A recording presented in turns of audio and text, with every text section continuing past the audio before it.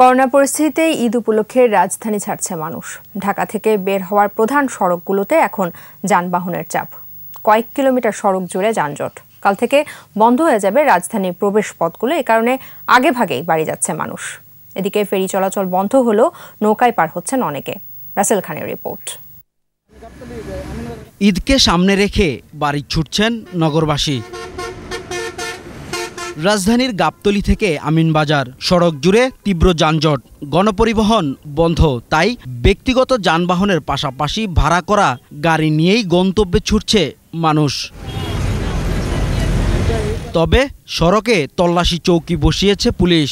পণ্যবাহী যানবাহন ছাড়া ঢাকায় ফেরত পাঠানো হচ্ছে সব ধরনের গাড়ি। ঢাকার থেকে অপ্রয়োজনীয় বা ঈদ করার জন্য যে কেউ যাতে ঢাকা ছাড়তে না পারে বা যে কেউ যাতে ঢাকা না আসতে পারে, এই জন্য আমরা ব্যবস্থা নিচ্ছি। জরুরি সেবার সাথে যারা জড়িত তারাই একমাত্র যেতে পারছে। পুলিশের চোখ ফাঁকি দিয়ে মোটর সাইকেল বা অন্য যানবাহনে বাড়ি যাচ্ছেন কেউ কেউ। সবার সঙ্গে ঈদের আনন্দটা উপভোগ করার জন্য এমনি কষ্ট করে আর কি বাসায় যাচ্ছে। 2 মাস ধরে লকডাউনে পুরো সবকিছু বন্ধ, ব্যবসা বাণিজ্য এখন চলতে তৈব। ঘরে মরার থেকে রাস্তা মরা খুব ভালো।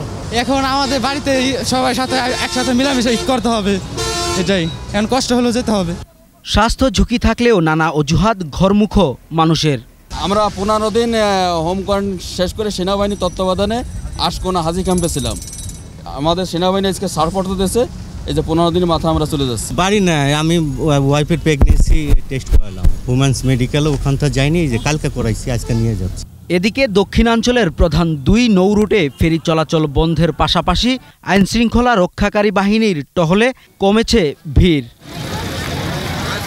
পাটুরিয়ায় মানুষের ভিড় ঠেকাতে ঢাকা আরিচা মহাসড়কের গোলরা সিংগাইরে শহীদ রফিক সেতু সহ 3টি প্রবেশ পথে চেকপোস্ট বসানো হয়েছে। কেবলমাত্র অ্যাম্বুলেন্স ও জরুরি পণ্যবাহী ট্রাক পারাপারের জন্য 2টি ফেরি চালু রয়েছে। এরপরও কিছু মানুষ ছোট যানবাহনে ঘাটে পৌঁছানোর পর নৌকায় নদী পার হচ্ছেন। মুন্সিগঞ্জের মাওয়া শিমুলিয়া ঘাটে ফেরি চলাচল বন্ধ হলেও পারাপারের অপেক্ষা করছেন অনেকে। রাসেল খান, একুশে টেলিভিশন, ঢাকা।